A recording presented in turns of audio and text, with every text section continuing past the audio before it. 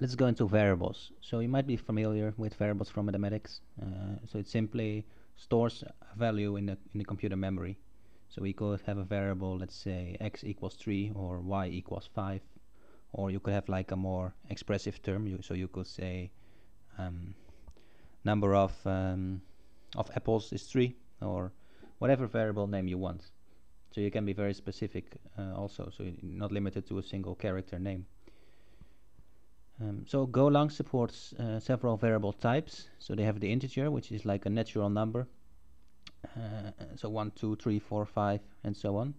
It's called an integer, and they're only limited to the size in the computer. So of course the computer cannot store unlimited numbers.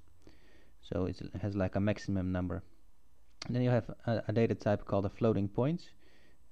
So sometimes you may need to store 1.5 or 2.34, or broken numbers. So anything between in 1 to 10 or 1 to 100, like all of the numbers between 0.3, 0.4, and so on. So this is what a floating point is used for.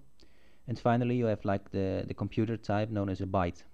So a byte is a number between 0 and 256, and it's simply a binary number. So it's a number consisting of 8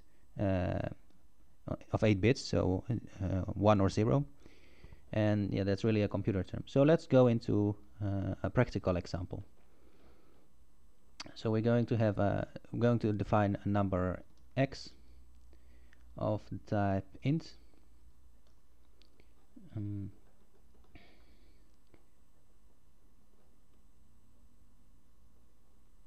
So okay, let's add that, and we'll set the number, and we're going to simply output it to the screen. So let's type go run a program name, and we'll see that the variable x is outputted to the screen.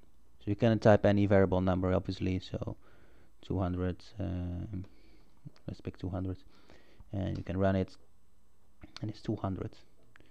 So you can have several variables in here. So let's add another one.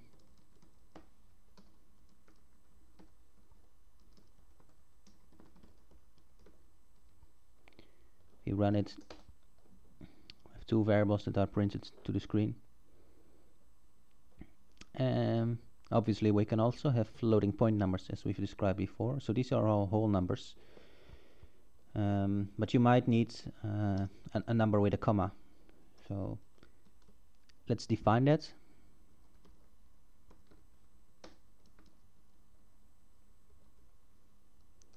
And output that. So you'll see that it's not a whole number. If we run it, 2.827. And we can also like define strings, so text.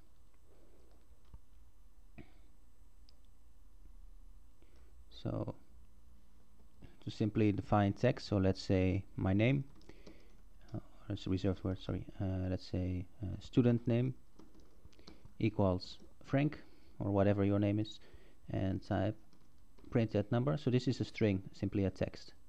We can output text to the screen as well. So there you go. And we also have bytes. So you can define a byte. Let's say byte B, which is a very simple name. And the byte is a number between 0 and 256. So it's always used in computing. And if you're unfamiliar with it, just remember it's a number between 0 and 256. So let's pick any number and output it. There you go.